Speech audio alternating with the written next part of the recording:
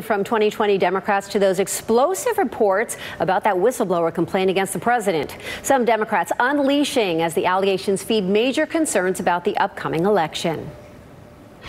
I have no comment except the president should start to be president. Donald Trump appears to be collaborating with foreign governments to attack America's democracy. Clearly doesn't get the job of what it means to be president of the United States. This is extremely disturbing. It really raises so many questions about what is happening, what they're trying to hide, and why. It's time for Congress to step up and begin serious impeachment proceedings against this man. Biden's written statement more forceful. Joe Biden demanding the transcript of the call in question be released so Americans can judge for themselves. Joining me now is Teslyn Figaro, former National Social Justice Director for Bernie Sanders' 2016 campaign, and Boston Herald radio host Adriana Cohen, also a nationally syndicated columnist. Great to have you both here. Teslyn, I want to get your take on those responses from the 2020 Democrats. So far, if this is what they're going up against in this election, are they prepared to combat it? Well, what I see is that Democrats are singing while Republicans are swinging. Joe Biden's response initially, when he came out and said that, hey, the president just needs to do a better job being president. Meanwhile, President Trump told the media that they were an absolute joke.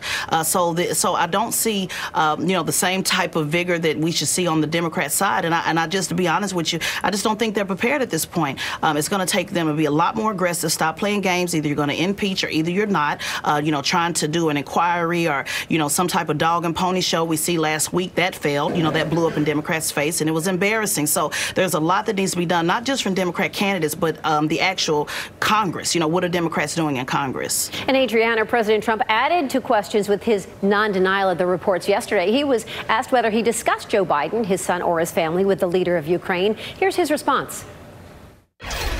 It doesn't matter what I discuss, but I will say this. Somebody ought to look into Joe Biden's statement because it was disgraceful, where he talked about billions of dollars that he's not giving to a certain country unless a certain prosecutor is taken off the case.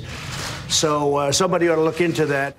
How problematic is that response, especially given all of the history around foreign election interference in 2016?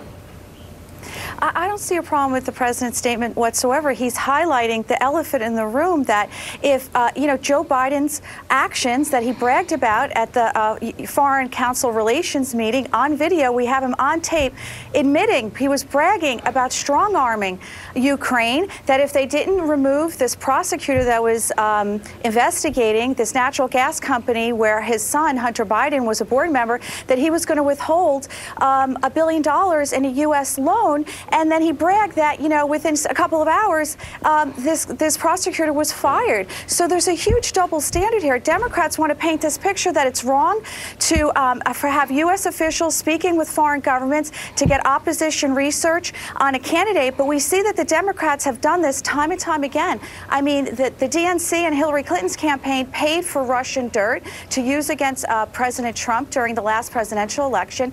And then also the Ukrainian embassy has reported that a DNC contractor, Alexandra Chalupa, was trying to get dirt on Paul Manafort during the last presidential election, too. So there's clearly a double standard here. And Teslyn, I want to get your reaction to this. What do you make of President Trump's response?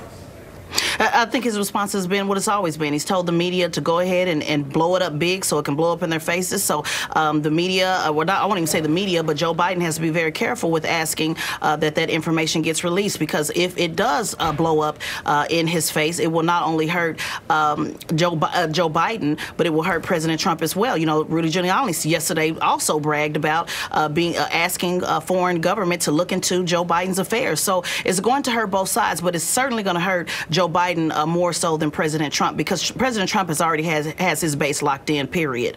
So it will certainly hurt Biden worse than it will Trump. And Adriana, shouldn't Republicans be worried about what's in that complaint and the transcript of the president's call? I mean, why haven't they been calling for their release? Well, first off, I think that Democrats are making a grave mistake, the candidates like Elizabeth Warren and so forth, because calling for impeachment when they haven't yet seen the transcript. We all need to take a deep breath. They do especially. And let's see what's in that transcript to see if there was any wrongdoing. Until then, the Wall Street Journal has reported that there was no quid pro quo in President Trump's phone call with the Ukrainian president. So until we see otherwise, we see the transcript, no one should be calling for, impeachment on this. Well, we will certainly look forward to seeing what we can find out in that complaint. Teslin Figaro and Adriana Cohen, thanks for joining us on this Saturday morning. Thank you for being here. Thank you. And at the top of the